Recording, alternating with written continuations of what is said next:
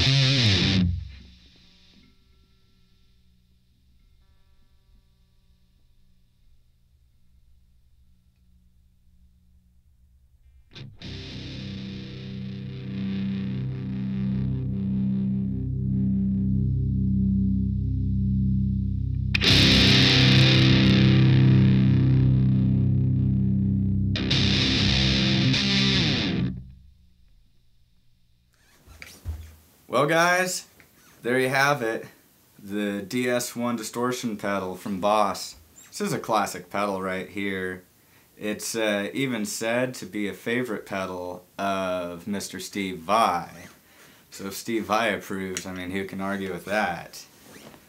That said, it's definitely worth it. You can pick these up cheap, usually 50, 60 bucks new, and you can get them used for way less than that. I think I paid $25 for this. Best 25 bucks I ever spent on a pedal. That said, it sounds pretty good. It's solid, especially if you're using it to practice, playing around, jamming in your room. It sounds good. It gets the job done, and it's got a bit of a different sound to it. It kind of adds some dynamics, which is cool. Recording, it does sound good. It's a little bit tricky to record with because it gets a little bit fuzzy and you gotta figure out how to clean that up. Even for me, I think next time I use this pedal I might try doing things a little bit differently, but that's all part of the learning process and getting better. But that said, definitely a cool pedal. I recommend checking it out. But that's all I got for today, so thanks for watching. Be sure to hit me up in the comments. I always reply and I love to hear from you guys. I want to hear what you think about it. And if you like this video, please subscribe. It helps me keep doing what I'm doing and it makes sure that you get my latest videos as they come out. But until next time, cheers.